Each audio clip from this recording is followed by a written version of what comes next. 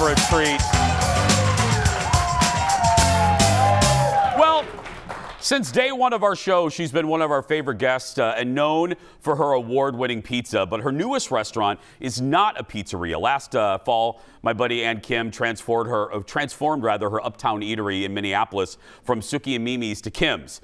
You're going to find out, it's a very personal project. The Korean American menu reflects her heritage and food from her childhood. Give it up to the food Oscar-winning Ann Kim, everybody. That's right. James Beard Award winner. And I like to brag on my friend. You also know her from, you're a Netflix star now, too. You're a yes. You are. Embrace it, friend. Okay, I'm a star. You're Netflix famous. No, is that, oh, but let me start there. Let me ask you, because I watched that Full Swing show, the golf show, that's a docuseries on Netflix. I've seen it, yeah. I've seen it. And now the golfers are famous, not just because they play golf, but they're Netflix famous. Do you get people that come up to you not because they've eaten your pizza, but because they've seen you on Netflix? Yeah, a little bit of both. Like I was on a flight to Mexico and I had someone come up and tap me on the shoulder and said, "I love your pizza." And it's like, that is what makes me the most happiest, when they come and eat the food and they really love what we're doing. I mean, celebrity. Yeah, but don't touch her. Be careful. Don't touch her. Yeah. Celebrity is fleeting, you know. Yes, but everybody's got to eat. Yes. Yeah. Before we start cooking, my friend, I know this. This particular restaurant, and when you come to visit us in the Twin Cities, I always tell you where to go. Go to any Ann Kim restaurant, any of them. You won't be sorry. But tell the folks why this particular project is very personal to you. Well, this restaurant is outside of my wheelhouse. Most people know me for pizza. Yeah. But this particular restaurant, I feel, is the restaurant that I was meant to open. But I was too afraid to do it. So those of you that may or may not know, I'm a Korean immigrant and came to this country when I was 5 years old. And back in the 70s, Korean food was just not something that people knew of in the community. And even now, I think a lot of people are unfamiliar with it. But back then, it was this kind of food brought me a lot of shame. And now, many years later, I'm producing food that is now a source of great pride. And I want to represent what this food not only means to me, but I want people here to understand what Korean food can be. But not just Korean food. Yeah.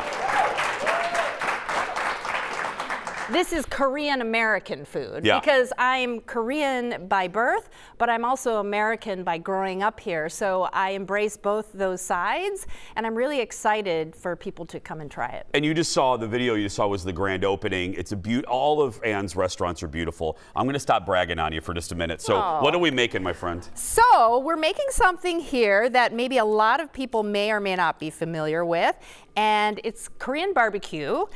Ooh, yes.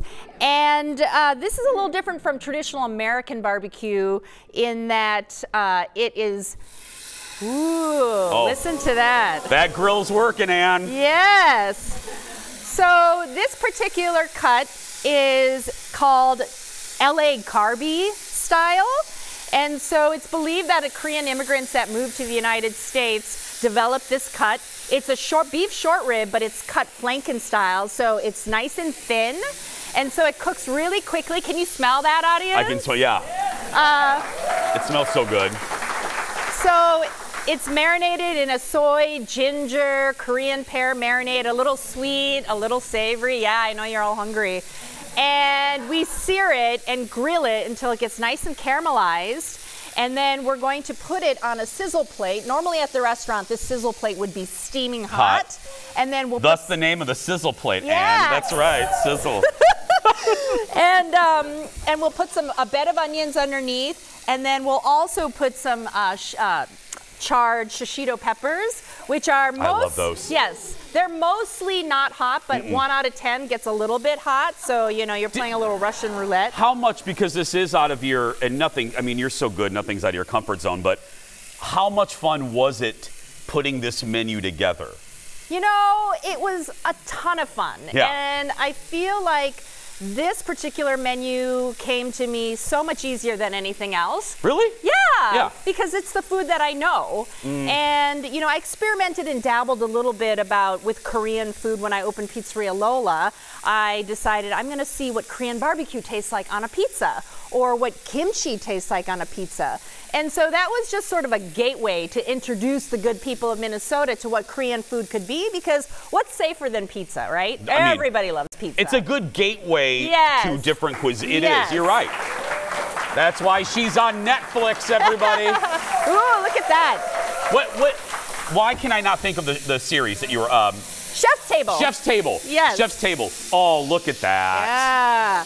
Look at that. So at the restaurant, we actually use a char grill. So you'll get, it's smoky and nice and grilled, but because you didn't get me a char broiler. I'm sorry. That's coming with our new set in season 10. Yeah, that's right. Yeah. So it's gonna get nice and seared. I'm gonna actually throw the onions on here too. Okay. And get those going. I'm gonna stick some of the shishito peppers on here. I'm looking at, I'm so hungry. Row one, I know. I've said this, there was a couple days ago, and I've never felt like the audience was going to throttle me, but I do think they may charge us at some point. Stay back, stay back. We're going to finish this up on the other side of the break, back after this. More with Ann Kim. My goodness. That smells so good. Back in the kitchen with James Bidd award-winning chef and Netflix superstar Ann Kim. Okay, we're done. Ann and I were just marveling of how good this is turning out. You know, TV kitchens are not what people are used to, what chefs are used to. This is coming out pretty good, Ann. Yeah, if this product wants to sponsor me, I'm available. Hey, and so are we, people. Yes. Yeah. Anyway, okay, now now you're scaring me. Okay. Now why do you have, BB came over to give notes and you held up the scissors. Now, what are you doing? I'm not gonna give you a haircut, but I just wanted to show you how traditional Korean barbecue is normally sliced. And I don't know why the rest of the world has not caught on, but we use scissors to slice our meat.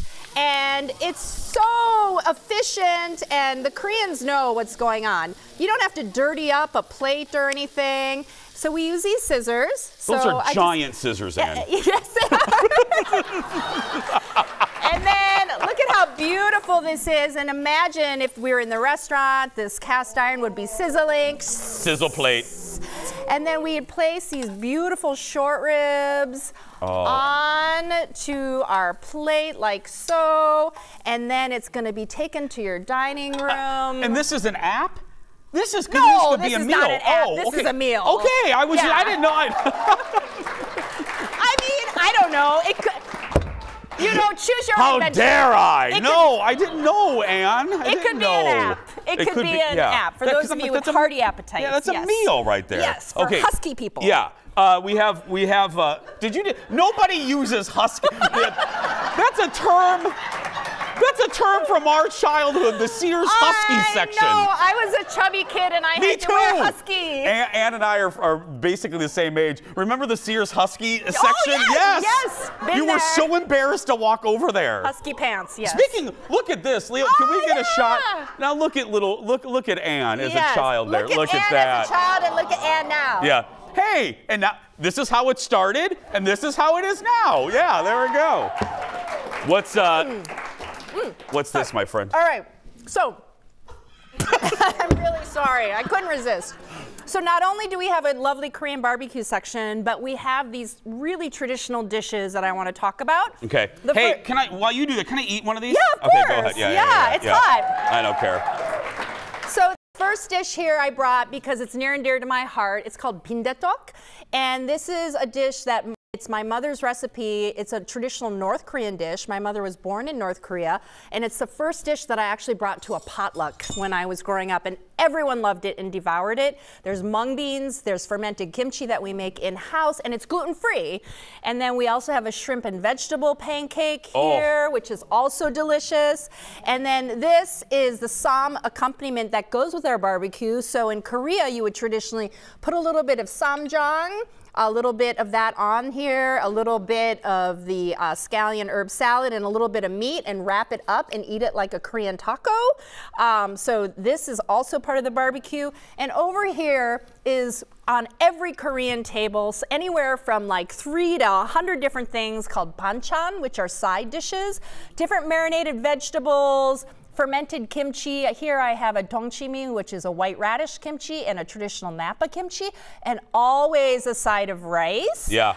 Because in Korea, when someone asks you how you're doing, they ask you 밥 먹었나, which means have you eaten rice, which means have you had food, which is a term of endearment. And so there's always rice on the table. I know. I love that.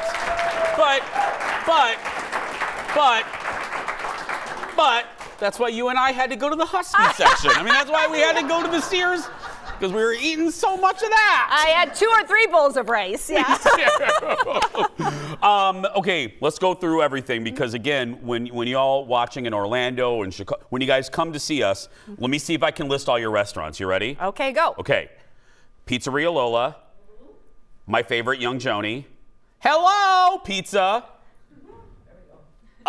Kim's. Yep. And then, are you still doing by the Vikings? Yes, I consulted on the menu at Kindred Hearth at the Omni Hotel, should you want to stay at a hotel nearby. Vikings headquarters right over there. Oh, and I do want to mention that this past weekend, we opened for lunch on weekends at Kim's, so you can come visit us during the lunch hour or dinner. Yep. And then you can watch her episode of Chef's Table, right? Chef's Table on Netflix. Give it up for Ann Kim, everybody.